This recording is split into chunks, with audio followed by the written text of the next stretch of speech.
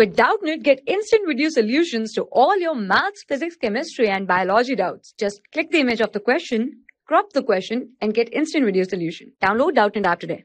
So guys, here in this question it is given that the coefficient of linear expansion alpha of a rod length 2 meters varies with the distance x from the end of the rod as alpha is equals to alpha naught plus alpha 1 x, where alpha naught value is 1.76 into 10 power minus 5 per degree Celsius, and the alpha 1 value is given as 1.2 into 10 power minus 6 per meter and per degree Celsius. So the increase in the length of the rod when heated through 100 degrees Celsius is, so here we need to find out the value of increasing length of the rod when heated in the temperature of 100 degrees Celsius. So we have an equation that alpha is equals to alpha naught plus alpha 1 into x. Okay, so according to that, consider the element of length dx, and expansion in the length can be written as dx multiplied with alpha naught plus alpha 1 into x multiplied with del t.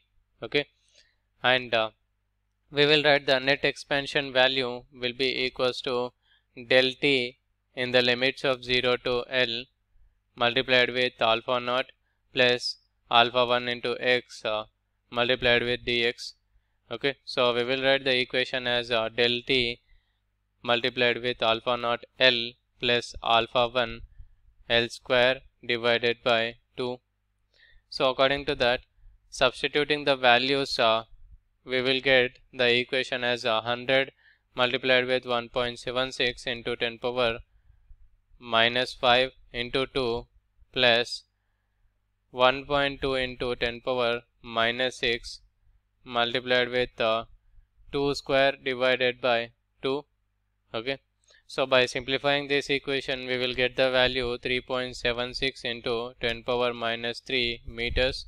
So we can also write this value as 3.76 millimeters.